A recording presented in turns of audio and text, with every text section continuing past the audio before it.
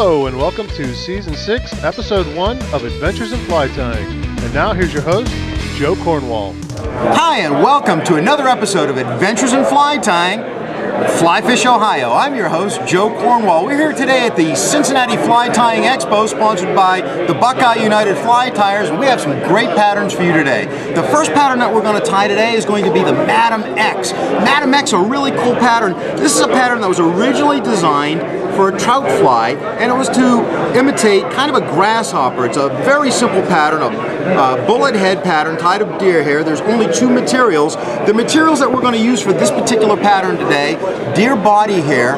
We're not going to use this to spin. We're going to use this to make a bullet-shaped head and a tail, which adds a bit of flotation. And we're going to use some rubber legging material to add a little bit of motion. What I love about this pattern is it's just a spectacular fly, not only for trout during the summertime terrestrial season, but it's a great pattern to be using for panfish, smallmouth bass, rock bass on the creeks. The Madam X, it shimmies, it shakes, it looks great in a black dress or a purple dress or a natural dress. Let's go ahead and tie one. We're going to tie this particular pattern on a Mustad 3366 bass hook. So I'm going to go ahead and put that into my vise. This is a simple kind of a wet fly style design, standard shank length, but you could use pretty much any ringed eye hook that you want. And I want to stress a ringed eye hook. A turned down eye really doesn't work very well with this kind of a fly because of the bullet head. Lay down a nice thread base all the way to the back of that shank, clip off your excess. Now the first thing that we want to do is tie in the tail. I've already clipped a little bit of deer hair here and put it into a stacker. So let's take that out. Let's measure that tail. We want that tail to be about as long, take out that extra thing there, it's about as long as that hook shank. So that's where my tie-in point is going to be. That means that I want to clip the rest of this material right up there.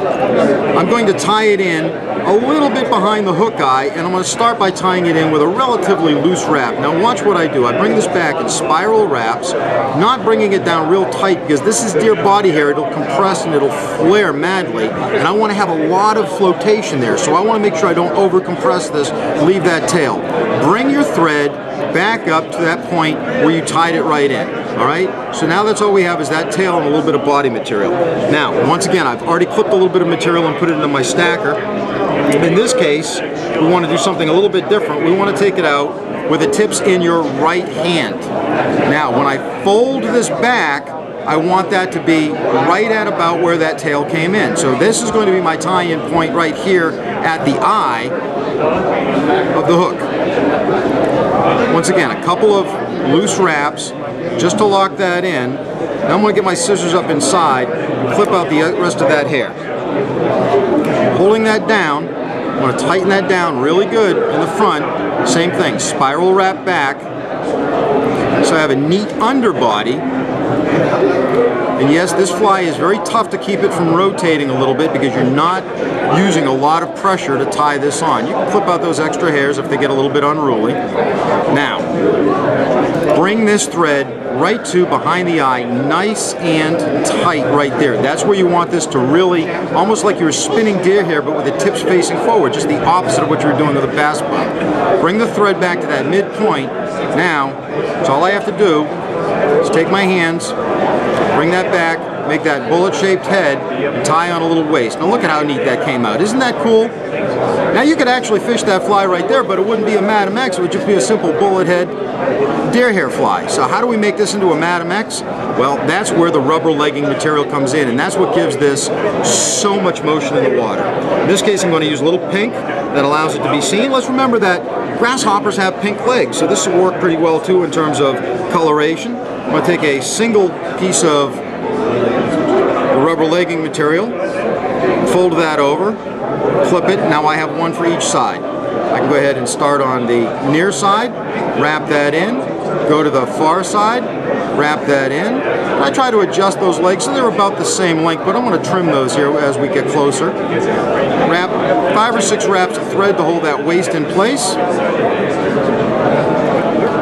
Now, here's kind of a tricky part. You want to throw a whip finish over the legs.